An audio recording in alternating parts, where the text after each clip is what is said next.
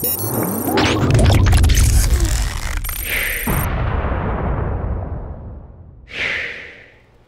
what's going on? Vega here from Serpent Special Forces, and Ethereum staking is now possible on the Ledger devices, whether you have the Nano S or Nano X, through the Ledger Live application. Now, staking Ethereum is not new. However, most of the applications, for example, like Coinbase, if you stake your Ethereum, you won't be able to do anything with it till ETH 2.0. However, through Lido, I believe that's how I say it correctly, L-I-D-O, and Ledger Live, we are able to stake our Ethereum. Now, quick disclaimer, Ethereum staking service is operated by Lido.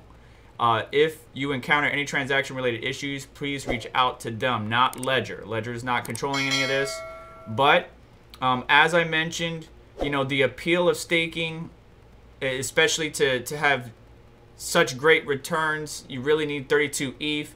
But this opens the door for many of the smaller individuals that doesn't have 32 ETH to really get involved, help secure the network, and validate transactions. So this transition demands an involved staking community to validate ETH transactions. By staking ETH, you contribute to the network security while earning daily rewards. By staking ETH with Lido, you don't need to own 32 ETH to become a network validator. Lido always allows the user to participate in the network with any amount of ETH, and you don't need to maintain a complex ETH infrastructure while providing liquidity of your ETH.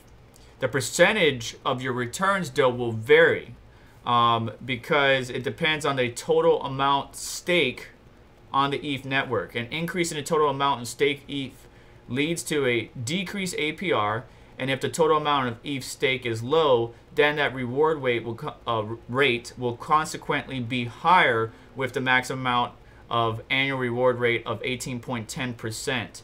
You can click the link here, and it actually takes us to, I believe, this website. Let me go ahead and click it right now.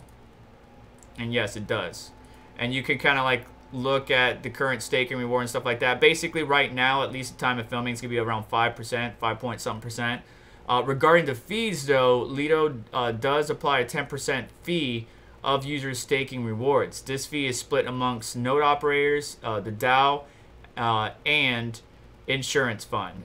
It can be changed by the DAO pending a successful vote. Now, how do we get started? Well, first off, we're going to obviously need our Ledger device, and then we're going to need the Ledger Live app. Let me go ahead and load that up. And inside the Ledger Live application, they're gonna get a bunch of options here on the left-hand side. You're going to want to click on Discover. Now, I did notice when I was on my laptop with the Ledger device not connected via USB, Discover did not show up. But we click that, and we get a bunch of applications that are available right now on Ledger Live, but there is much more to come in the future, and I'm very interested to see Aave and 1inch on here. But we want to go to Lido, and when we click on it, it gives us a little bit of warning.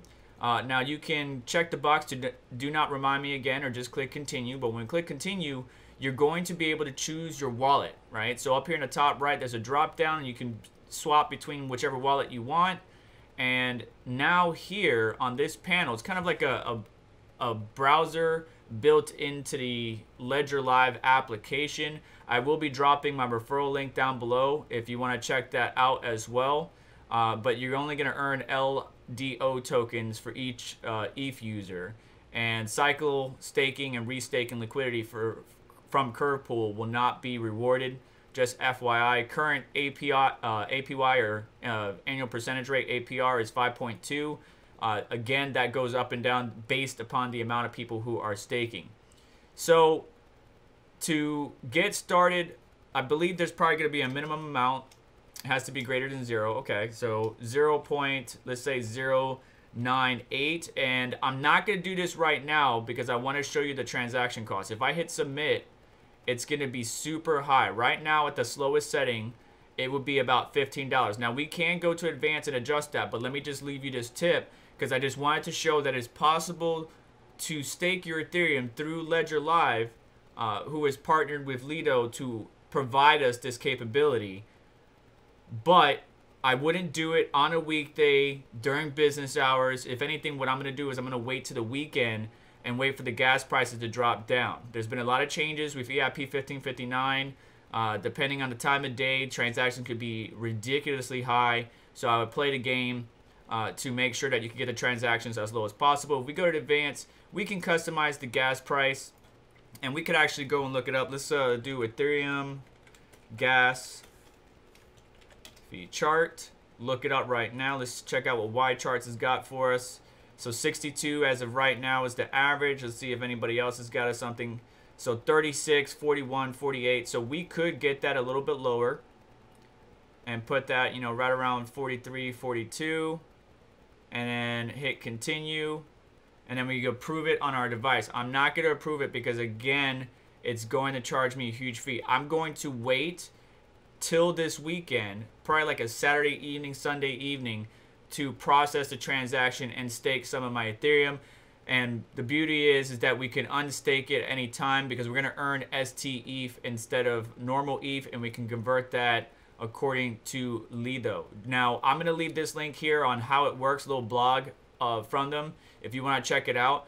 But it's cool that Ledger has added this capability because there are other cryptocurrencies that are allowed to be staked with your Ledger hardware wallets.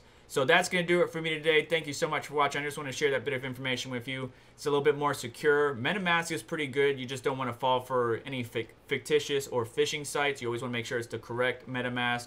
But you can connect your MetaMask wallet or other wallets to Lido and do some staking that way as well. I prefer hardware wallet or cold storage of some type, but you make the best decision that's best for you.